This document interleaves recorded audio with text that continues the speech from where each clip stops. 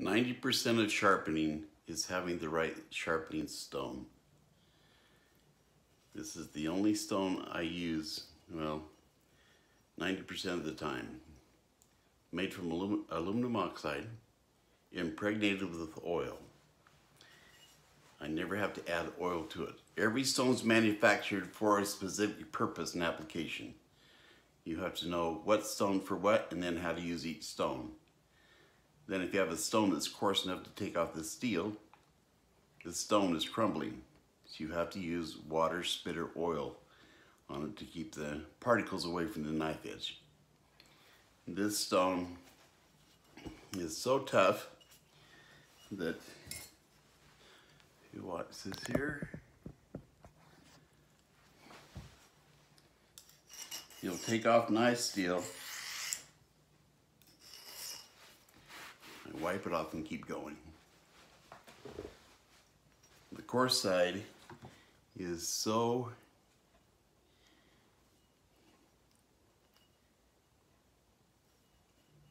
precise that I sharpen razor blades on that coarse side. This is the fine side.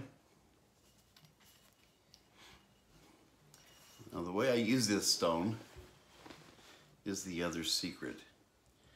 I get a towel and I put it across my legs. I sit in a chair.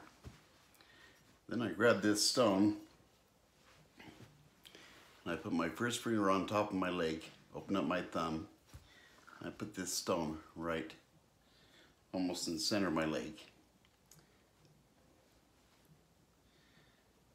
And then I grip the stone with my thumb and my hand. The weight of my left shoulder is transferred down to this stone, so you can't hardly take it out of my hands. That stone isn't going anywhere. Then I grab the knife. Your arm and wrist have no consistency or strength. So trying to keep the same angle is extremely difficult. So I have you put your first finger on the blade like this. And kind of press that down with your finger. I have you bring it back to the stone like this. Get your angle at least 1/8 of an inch off the stone. Then I want you to lock your wrist. Bring the blade back to the beginning here. And take a bow and see if the knife moves. The farther away your hand gets from your body, the harder it is to push. And this is abrasive. So we're going to take our body down to the stone. As we go down, we're going to let our elbow go out, and that allows this blade to stay flat on that stone. So every piece, every part of that edge is being honed. And then for the return stroke, we're going to stop before we get to the end of the stone. Turn the blade over like the ignition in our car. Put our thumb on the blade. Get our angle, lock our wrist. Now we're going to bring our elbow in. To bring this knife back, we're going to make our right shoulder go back, left shoulder go forward, and our elbow up in the air. What that does is it gets even the very tip. When you raise your elbow up, it makes that consistent edge all the way through the stroke on every part of that edge, even the tip.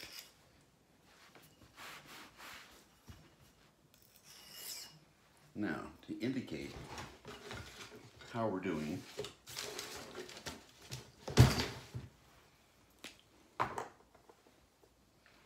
you can highlight that edge with a black marker.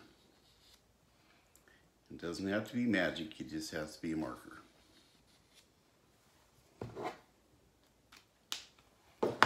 So now that cutting edge is black, it's colored.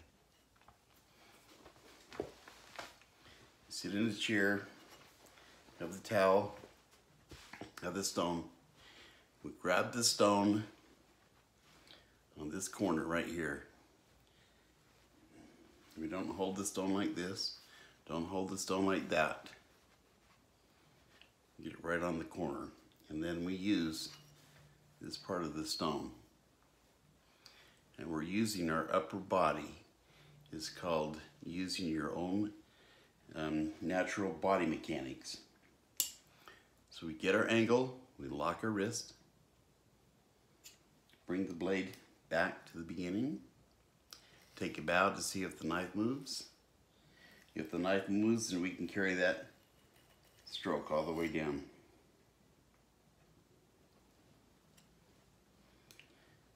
Get our ankle, lock our wrist, take a bow to see if the knife moves. See, if we just went like this, we don't have any consistency.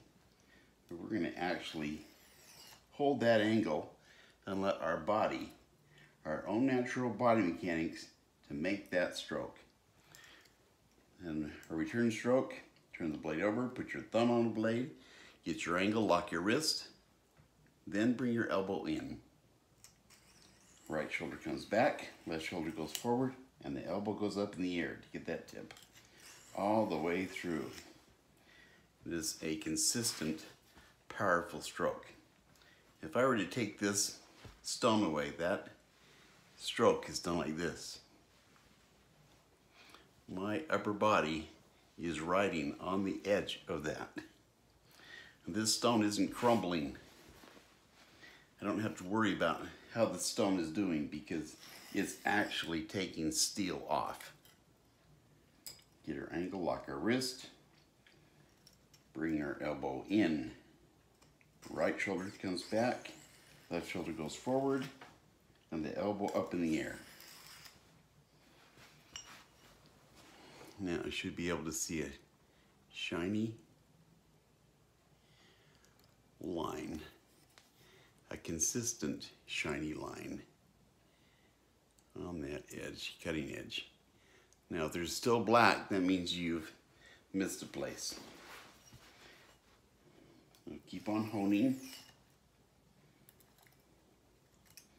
until that's totally consistent. If you go down and you see that on right here that there's still black, that means it hasn't touched the stone because we're up here. We're still going up here. We got to get there, our elbow to go down. And if you get to here and you still can't do it, start pulling the handle down. Pull the handle down, let the tip go up. And that will get every part of that cutting edge.